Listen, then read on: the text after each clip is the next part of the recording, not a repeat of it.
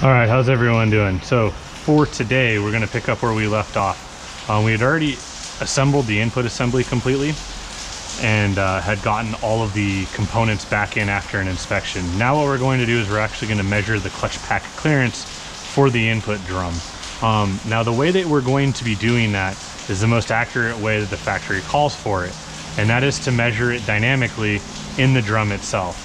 So the difference between actually like taking the clutch pack out and measuring it with veneer calipers versus actually measuring it in this fashion is that we're able to check the entire circuit and how it sits in the drum, as well as how it reacts to the reaction plate, and get a feel for what the actual clutch clearance is. So the method to do so is to use a dial indicator against one of the edges of the top clutch disc. So my dial indicator doesn't happen to have the long, narrow pointer like the factory calls for. So what I do is I go off this little edge right here, and that's accurate enough. So what I'm going to do is I'm going to apply pneumatic pressure to the hydraulic circuit to be able to engage this up. So what I've done is I've actually regulated down my air gun so that it's as minimal amount of air pressure as you possibly can. We're going to be measuring the the underdrive clutch first. It's the farthest one down in the drum. This is the one that allows the entire drum assembly to shoot up. So I have the pressure regulated to around 30 PSI. It's just enough to be able to activate the clutch. So with the dial indicator set up and set to 0, we need to look at the factory specifications, which the factory specifications for this particular clutch is anywhere between 36 thousandths and 58 thousandths. The tighter the clutch, so the closer we are to 36 thousandths, the newer the clutch material is and the thicker the material is, to where the closer to the looser edge is going to be a worn out clutch or a clutch with a lack of material. So if we were on the higher end of it, that would make sense in this case because we have a used clutch pack. The higher you go, the more likely the clutch pack is worn out, the needing for it to be replaced. Now, the other way, the tighter it is, that could indicate something's bent, something's out of order, the wrong steels are used, or the wrong clutch discs are used. On this particular transmission, the input clutches for this entire input drum are basically all the same.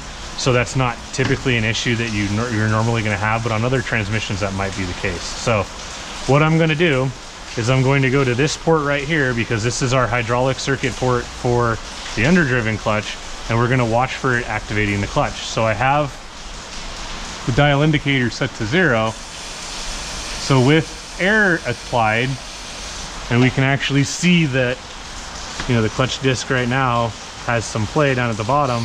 We can actually see it activate and lift up. So we're right at about, with full pressure, 43 thousandths, 44 thousandths roughly. See, it is a little bit too much pressure. So with 43 thousandths, we're right in the dead center middle of our specification. So that is an in-spec clutch pack. Now what that would indicate is, as long as it's not overheated or varnished, we can reuse that clutch pack if necessary. So now we're going to move on to the overdrive. Okay, so now I've reinstalled the overdrive clutch pack with the 2 hub assemblies removed. That gives us access to be able to reach all of the different clutch discs. So I've readjusted the dial indicator to be reading down onto the overdrive clutches. So this is actually going to actuate down. We're going to go through this hydraulic port, and we're going to see what the actual spec is. Now, going to factory specifications, our overdrive clutch should be between 19 and 92 thousandths of an inch. So we have a pretty big window that we can go in for that. So again, regulating this down to about 30 PSI. We're right at about the limit of 19 thousandths, 18 thousandths. So this clutch pack is a tad bit tight. So our spec is between 19 and 92. We're right at about 18, 17, depending on exactly where we're getting to.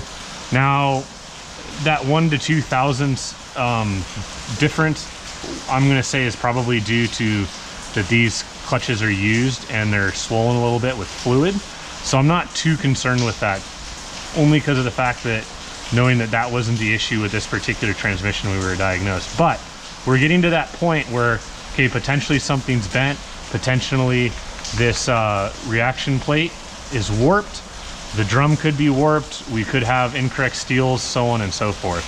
So it is okay to use, but we are getting towards that outer limit of being used. So now what we'll do is we will set up for reverse, and that'll be the last clutch we're going to inspect for this drum.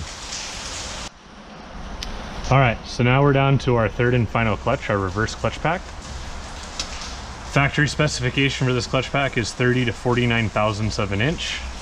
So we're going to go through this port right here, applying 30 psi of air pressure to be able to check to see if we're engaging it.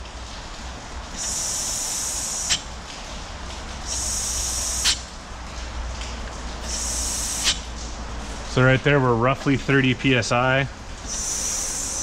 You can get an idea of actually watching, because this one's up top, of the clutch activation, and the clutch is being collapsed when the pneumatic pressure is applied to it. So with it being roughly 30 thousandths of an inch, again, we're right at about the tight end of this clutch pack.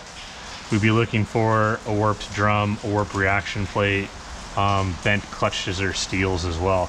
It is still within specification, so we're okay to reuse this. Other than that, what we then go on to do is, after the inspection of the clutch discs, the seals, and the drum assembly itself, we would then determine if this is rebuildable. Going off of all three of these clutch pack clearances that we've measured, they are technically reusable. They didn't look too hot, and they could spend another couple thousand miles of use in the transmission. Personally, I would replace them. It's one of those things to where if you're already in here, you might as well go through and replace them and have it be fresh and new. The fact that these clutch discs are swollen with fluid also will increase how much clearance they will actually take up. So other than that, the next step would be to reassemble this clutch drum with the two hub assemblies for the overdrive hub and our underdrive hub. Set this aside, and then we can go on into the main case of the transmission, which is going to include the planetary gear sets, the braking clutches, the valve body, and the compounder assembly. So we'll do that in another video. I appreciate everyone taking the time to watch this, and we'll see you in the next one.